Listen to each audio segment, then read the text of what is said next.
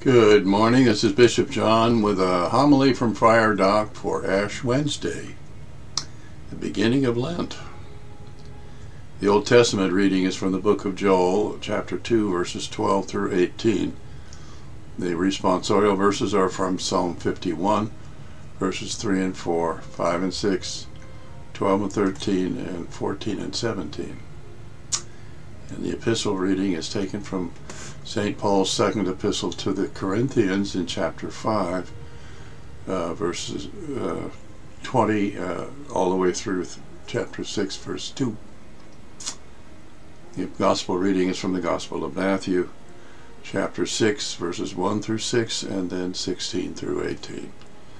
I will discuss them here today, and as always, I urge you to read them when you get a chance. The lessons today, as we begin the season of Lent, deal with forgiveness and reconciliation. Some of us carry the sign of the cross on our foreheads, marked with the ashes of what we waved about in last year's Palm Sunday processions. There can be many signs of our faith and our remorse, but what our Abba really wants from us is our love, our contrition, and a commitment in our hearts to keep our faces turned to Him. The reading from chapter 2 of the book of Joel focuses us on the fact that God will take pity on those of us who are His children and acknowledge Him with love. He will help us too, but He can't forgive us and start the ball rolling if we ignore Him. When we choose to change our ways, when we turn to Him in all humility, He will respond to us exactly as He has responded to His children in the past. Here, God is reaching out to us and pleading with us to change our hearts. Return to me with your whole heart, with fasting and weeping and mourning. Verse 12. Fasting, weeping, and mourning engendered by a broken, sorrowful, and contrite heart are how we gain God's mercy and kindness. Without a humble heart, however, they are nothing but a fraudulent facade, a stage on which to blather and strut, signifying nothing. It is only in our humility that we can honestly reach for our Abba's forgiveness and receive His blessings. Rend your hearts, not your garments, and return to Yahweh. Verse 13. The prophet calls on the priests and the leaders to assemble all the people to offer prayers and sacrifices in the hope that God will revisit them when they repent of their sinfulness and leave behind Him, and God will leave behind Him a blessing because of their offerings and libations. Verse 14. Joel wants everyone involved in this, and he wants the sound of trumpets ringing throughout Zion. They are to proclaim a fast and call an assembly. Verse 15. Everyone is to be notified and is to gather for the ceremony of repentance, no matter what they're already doing or what their plans have been. Verse 16. Joel calls on the priests to represent the people and to be advocates for them. The porch of the temple is the outer court, which is the physical, visible place of their gathering for prayer, the sign of their faith, and the altar is the spiritual center of the nation, where the grace of Yahweh dwells. It is there that true prayers of the people are offered and given to Him as gifts from the people. Joel is asking the priests, as they represent the people in worship, to move from the mere appearances of prayers, the physical, to the deep and wrenching reality of faithful and contrite hearts, the spiritual. It looks like this is what they wound up doing. In any case, they are to weep and say, "Spare, O Lord, your people, and make not your heritage a reproach with the nations ruling over them." Why should they say among the peoples, where is their God? Verse 17. The argument here is interesting. God should spare them because otherwise their enemies will sneer at him, and their weakness in the situation would dishonor him. This is more than a little cheeky, if you ask me. On the other hand, it must have worked, as the addendum states. The Lord was stirred to concern for his land and took pity on his people, verse 18. Or maybe instead it was the sincere remorse and resolve of the people, with the priests weeping with contrition for the nation, for them all, between the porch and the altar, verse 17 again. If we want our Abba to forgive us and scoop us up in his arms, we can't just smile, speak ingratiating words, and have it happen. Jesus commanded us to love the Lord your God with all your heart and with all your soul and with all your strength, in Luke 10:27, and not merely with words and gestures. This is also the message from the prophet Joel, or Joel ben Bethuel, in the 9th century BC. We don't get our egos out of the way. If we don't get our egos out of the way, the floodgates of God's love for us cannot truly open in our lives, because by faking our love, we won't let it happen. The same message essentially comes to us from Psalm 51, written in the 11th century BC, after David's adultery with Bathsheba. That is Uriah the Hittite's wife, not the Queen of Sheba. So may we all learn how to throw ourselves on God's mercy with a profound certainty David shows in the verses from the Psalm, and with an equally trusting hope that our Abba will reclaim us and make us whole. Our repentance and his redemption of us are more important than anything else. So let's act like we know it and ask for it, shall we? The verses here are a straightforward plea from one who has known the joy we feel when we are right with God. And David seeks once again a right relationship with him. By the way, O God in Hebrew for these verses is not the Tetragrammaton, Yahweh, but rather Elohim, or Almighty God, the all-powerful, all-knowing creator of the universe, and the author of all justice. The O Lord in the last verse is also not the Tetragrammaton, but instead Adonai in the Hebrew. And here the God of mercy is addressed. All sin is effectively committed against our Abba, verse 6, and only he can cleanse our hearts of the stains we have put there ourselves. Only he can keep us steady in our resolve to change our ways, verse 12. Only he forgives our sins with the forgiveness of forgetfulness, verses 3 and 4. Like David, we should cry out with our prayers to stay in his presence and embrace his Holy Spirit, verse 13. We should clamor to be filled with a godly spirit and the joy his salvation brings us, verse 14.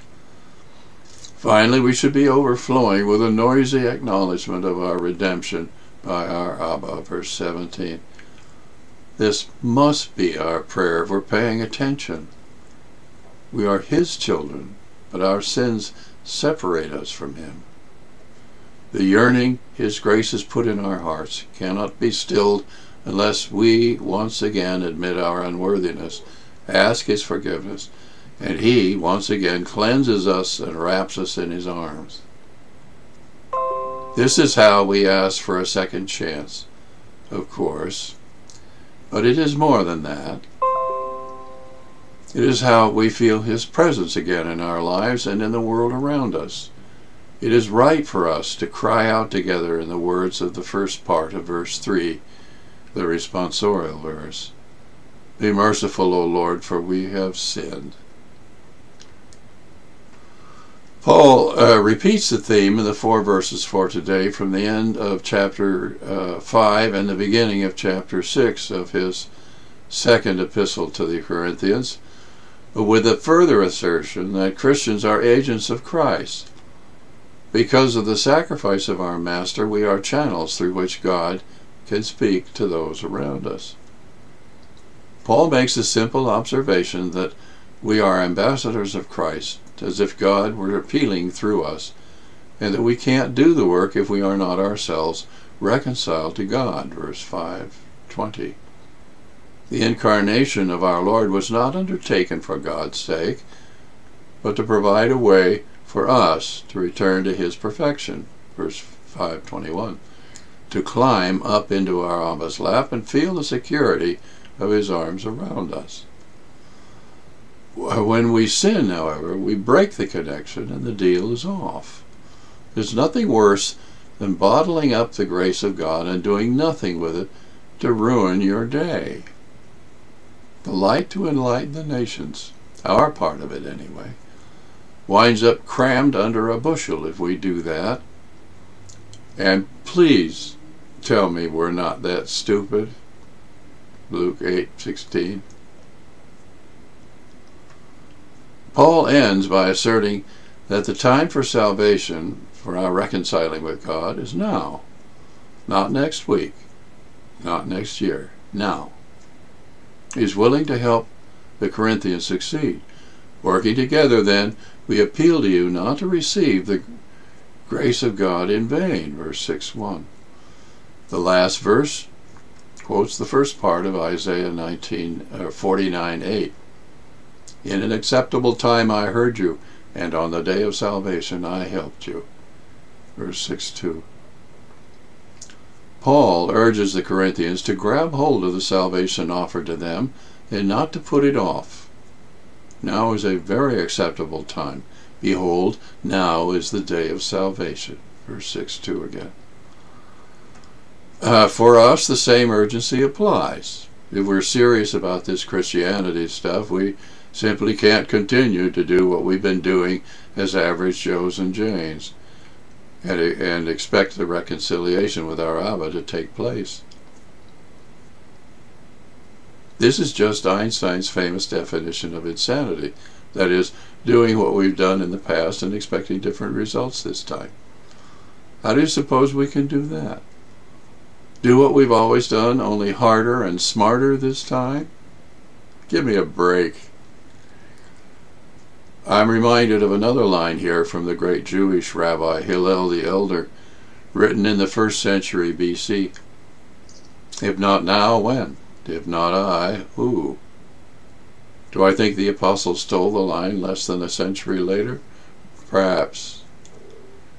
Maybe not, but as my friend Alan would comment, I'm just saying. Jesus tells us how to pray and how to be charitable in the verses for today from chapter 6 of the Gospel of Matthew. The Master insists we do it in secret. He tells us not to be public about our fasting, praying, and charity if we seek any reward or approbation in heaven, in verses 1, 2, 5, and 16.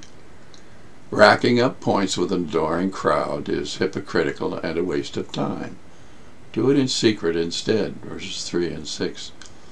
Our Abba wants our hearts to be in the right place for all of this. He wants our hearts turned to Him and our minds focused on His kingdom. We can't do it if we focus instead on the magnificence of our carefully constructed facades. It's really debilitating for our egos, but our Abba cares about our hearts and not our facades, verses 17 and 18. Too often we insist on living by the signs of things. Nothing could lead us further astray from the way, the truth, and the life. He asks us instead to go far from the madding crowd, as it were, where the noise and congestion of the world around us interfere a bit less, and where we can focus our prayers a little better. Verse 6. It turns out we can also hear the still small voice of our Abba when He responds to us in such circumstances. In any case, our most effective prayers are the ones we offer in secret because we're not thinking about getting brownie points from the folks around us. They come up from our hearts, and they have more in common with Jesus' agony in the garden, the first sorrowful mystery of the Rosary, than with any common memorized prayer performed for the benefit of other people's eyes and ears. Since human beings are social animals, the point here isn't complete secrecy, but rather that we should pray to please God, to relate to Him and not to other people. It is impossible to hide the light of great faith under a bushel. The history of Christianity is littered with examples of saints who started out as hermits, but who wound up establishing monasteries and religious orders after groups of disciples flocked to them. St. Paul of Thebes, St. Anthony the Great of the desert, St. Gerasemus of the Jordan, St. Severinus of Norica, and St. Benedict of Nursia, to name just a few. Our Abba wants nothing more than to welcome us home and to wrap us in his arms. But he can't do it if we defy him, if we refuse to accept the gift of our redemption through his Son, Jesus Christ's incredible sacrifice and marvelous triumph. Although we are monumentally ignorant in our continuing arrogance, he knows we are at least as strong-willed as he. He's given us free will. He's not forcing us. The deal is, we have to want this, and we can't hold anything back. We're his children and not his robots. We have to love him, to choose him, and not ourselves. This business of learning how to trust in Jesus Christ on a continual basis is hard for us. In fact, without the grace of God, it's impossible. We don't have menus or program plans to execute or cross off. We forget all too easily that we should check with him before jumping ahead with what seems right to us. If we truly rend our hearts and not just our clothes, Joel 2:13, our very humility and trust open us to the way, the truth, and the life, and allow us to accept our Abba's mercy and kindness. This is the simple truth presented in all the lessons for today. Lent is an especially important time for us to carve out daily periods for being quiet, for praying, for meditating, for listening for the still small voice of our Abba. It is a time for us to be honest about our shortcomings, to resolve to change our ways, with the grace of God, of course, because, here, let me hear the drum roll, we can't do it on our own, and to seek the redemption God offers us because of the sacrifice of Jesus Christ. At the same time, we should open our hearts to the Comforter, who is always here, there, and everywhere to guide, encourage, and heal the holy, common people of God, the plebs sancta Dei. It is important to understand this season of Lent with a time of preparation, of reflection, and of prayer. It has to be for us to experience fully the deep sorrow and glorious joy of Good Friday and Easter Sunday. They aren't just hypothesized events we accept by faith. They are documented historical facts, documented by unfriendly non-Christians, actually. By all the techniques of evidentiary evidence, the sketches of the various episodes in the ministry of our Lord are overwhelmingly probable.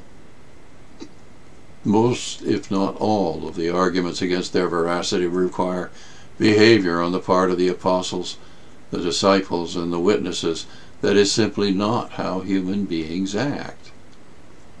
As we reflect in this time of preparation, we should remember that the events actually happened. We should remember that real, honest-to-God human beings experienced them. And we should remember that real, honest-to-God human beings wrote the stories of them down for us. Nobody faked anything so they could be martyred the way they were. signed this Ash Wednesday with the ashes from the palm fronds of last year's Palm Sunday, some of us. We begin a 40-day Lenten journey today. By the way, this doesn't count the Sundays, as Bishop Jack has noted. It is a trip we have to make with both our hearts and our minds, focusing on our relationship with our Abba and not on the kind of figure we cut with those all about us. Our communal reenactment and remembrance of the death and then the resurrection of our Lord and Master Jesus Christ are already on the horizon. But for now, it is properly a time of quiet contemplation and prayer wherever there are Christians. God bless you and yours.